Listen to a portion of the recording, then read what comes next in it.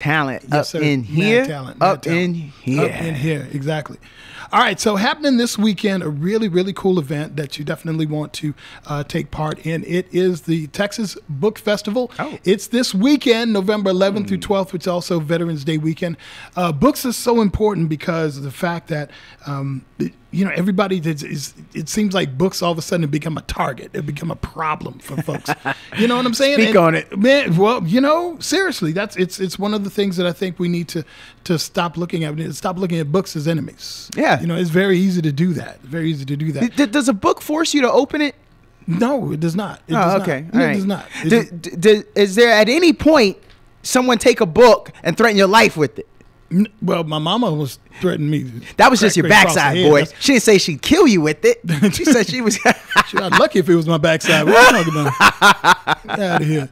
Anyway, what's happening this weekend is going to be a great, great event. It's a 2-day event, I believe. One of the representatives from the Texas Book Festival, Dalia Azim, is joining us. Good morning. How are you? Good morning. Thank you so much for having me. I'm doing great. Lot to do between now and the weekend, but we are so excited. I can imagine. Now, tell us the Texas Book Festival's origin or the history and what you guys want to accomplish this weekend. Sure. So this is the 28th annual Texas Book Festival. It was actually founded in 1995 by Laura Bush when she was the first wife of the governor, and by Mary Margaret Farabee and a group of volunteers and librarians who thought we needed a great book festival in this state and started it at the Capitol. We're still in and around the Capitol today. So we will have about 325 authors coming to Austin this weekend for the festival. Wow. And they'll participate in more than 200 different conversations, something for everyone, books for all ages, all genres. That is incredible. Ooh. Wow, that's a lot of folks. There's a lot of folks coming in. What have you seen in terms of books that, let me see, how can I put this? Of course, when we were talking about, and I was just mentioning how books, people are looking at books and saying, well, certain books shouldn't be in schools, et cetera, which I, more or less believe it. But do you think people are shying away from books or should not shy away from books? What is your theory on that? I think people absolutely should not shy away from books. We love books. We're champions of books, and we believe in access to books without restriction or censorship.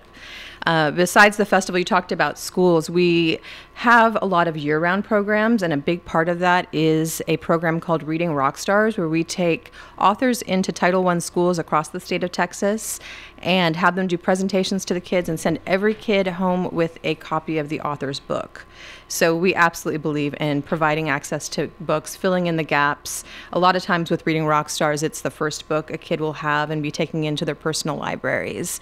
But yeah, we're here to do the good work of promoting books and authors and hosting great conversations. Amen to that. I mean, I first learned about Martin Luther King. I actually still have a book that my parents gave me about Martin Luther King and exactly what was going on at the time.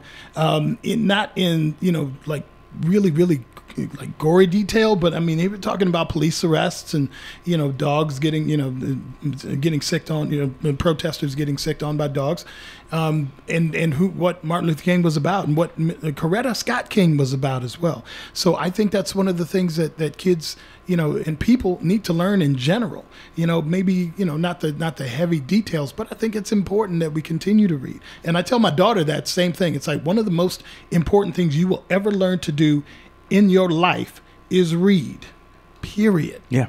You know what I'm saying? So, so this weekend, tell us more about what's going on.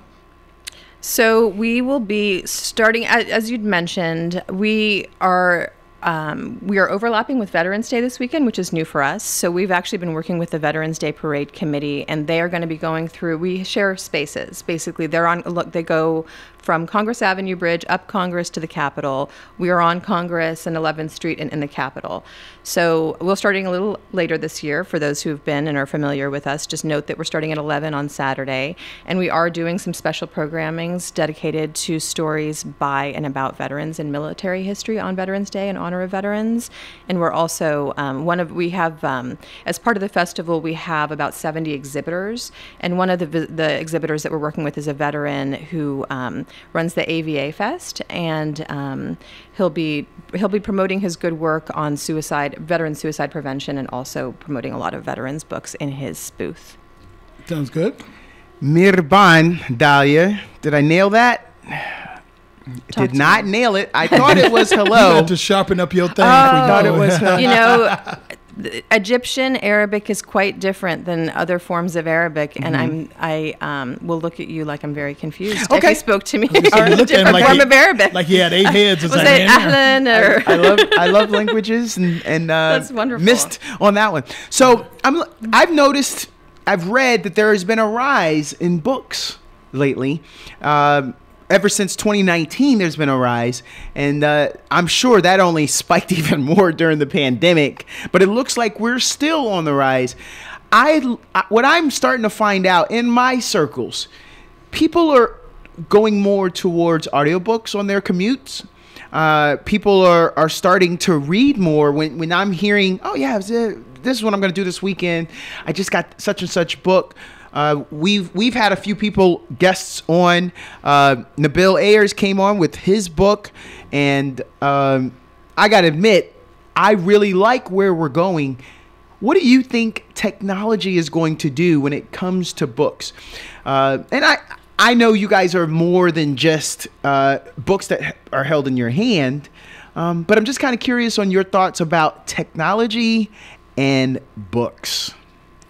I think any way to get books into people's hands, in their ears, any way you can do it, it's good work. So I personally consume books in all different ways. Whether it's traditional books that you open up and read off the page or off the Kindle. I'm kind of a later adopter to audiobooks, but now I feel like it allows me to take in about twice as many books as I otherwise would, because go for a walk and listen to an audiobook, listen in the car, do the dishes. Yes. It's pretty great for that.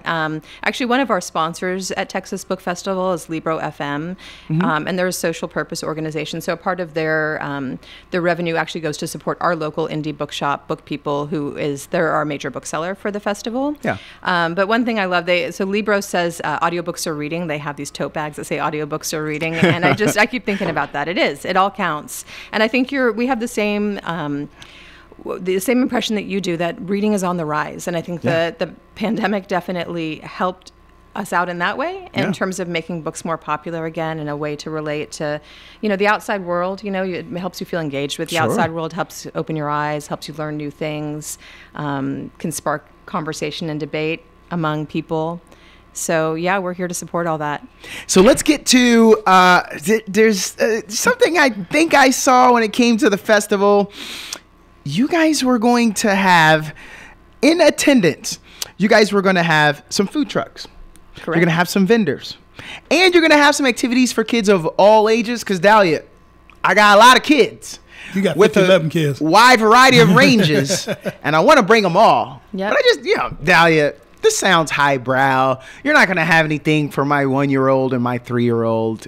Am I right? No, we sure will. Oh, what? I mean, you can't come and dump them at the children's activity tent. Hey, They do need don't adult judge my supervision. parenting. I feel like she's judging my parenting don't style. Don't go there. off and see, Stacey Abrams while the kids are hanging out at And he will too. Trust me. children's activity tent. No, but we do have. We really we want it to be we are committed to it being a family-friendly event. Yeah. And so not only are there activity tents for kids, and also this year we're launching a new tent called Camp TTBF, Texas Teen Book Festival, which is a place for teens to hang out and engage. And we have different partner organizations, both in the children's activity tent and in Camp TTBF, who are creating basically whether it's literary trivia or arts and crafts for people who come in there. Both days, Saturday and Sunday, will be filled with opportunities. But I also want to say, for your kids, there is a Read Me a Story tent all day long. Both days, we have children's authors reading their picture books. It's a really wonderful place to come hang out and see a bunch of families just in awe of these authors that are reading their books to kids. We also have children's book illustrators who are doing live illustrations and teaching kids how to draw.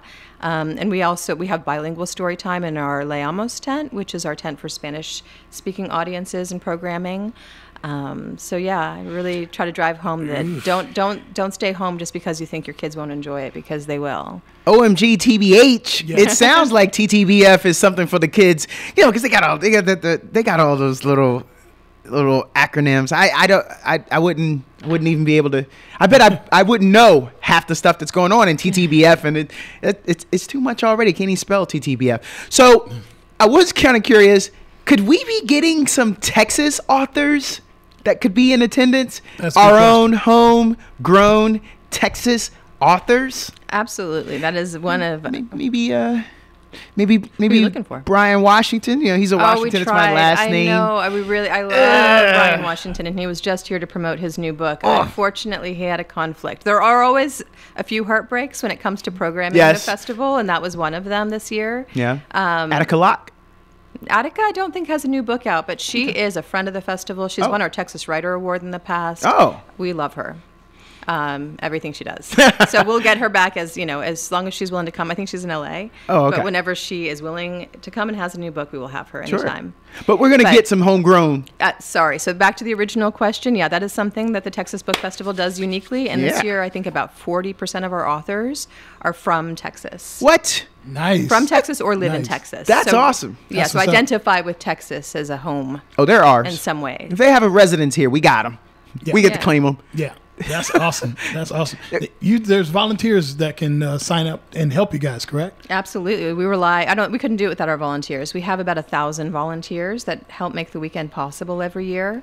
We are still looking for volunteers, so you can go to our website, www.texasbookfestival.org, to learn more about our volunteer opportunities. But yeah, we have a veritable army of volunteers that make it happen. An army is good. Yeah, and you have to be, you said I'm checking it out. It says all registrants under the age of 18 have to be accompanied by an adult. So they can help out, but they have to have an adult with them. Correct. If they're under the age of 18. Right. But great if they want to engage. If Exactly. teens want to help out. Exactly. Listeners, they are going to be hosting writers from all over the world. And this book festival has a national reputation as one of the most prestigious and longest running book festivals in the country. That is Dalia, that's kind of a big deal. We're super proud, and actually we're a pretty new team. I just joined the book festival a year ago, our literary director right behind me.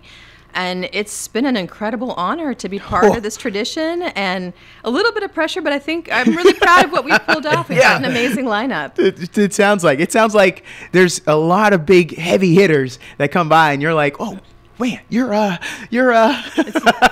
for book nerds, it's like celebrity sightings left and right. Oh, I can imagine. This is impactful. Literacy programs, I believe, need events like this. I think you need any time that you can get the American population, but we're Texas, we're local, but if we can get the American population interested in books, in reading, we could sit here and we could probably talk all day about some school programs and the lack of achievement from certain young students. But this is where we can boost their love for reading. Literacy, I think, is the foremost portion of confidence. I believe that it is the springboard. I'm not saying that because you're here, Dalia, but I think this is the springboard for our young students. Please, listeners, come out. And I also want to mention one thing. Dalia, say this in Spanish for Leamos. You're going to have the Leamos tent. How much is this going to cost? Is it gratis? It is gratis. It is free and open to the public. There it is. Best kept secret in Austin. That's still too much for him. If you throw in a lollipop for every book that he comes in touch, I think you can get him out. So literally, you're going to be paying him to show up. But for everybody else, you had him at free. And there's free parking. Cap Metro is offering free bus passes. What? Metro rail passes. So there should be no barriers to accessing our festival this weekend. Exactly. And there you go. All right. You want more information, folks? Get on to texasbookfestival.org. It's up now. Check it out. You find out all the information about the Texas